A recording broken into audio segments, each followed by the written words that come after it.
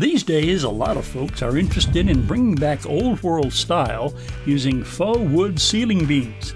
The beams are available in a wide range of colors, wood species, and sizes. In this video, I'm going to show you how to install these beams.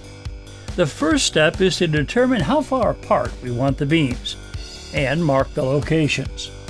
Each beam will be attached to a pair of rails. We strike chalk lines to indicate the outside edge of each rail.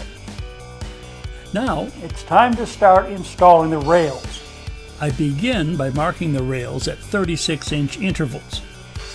Then drill a 1/4-inch hole on the marked spots.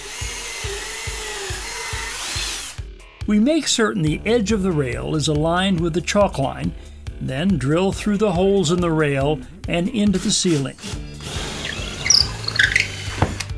The rails will be fastened to the ceiling using a toggle bolt.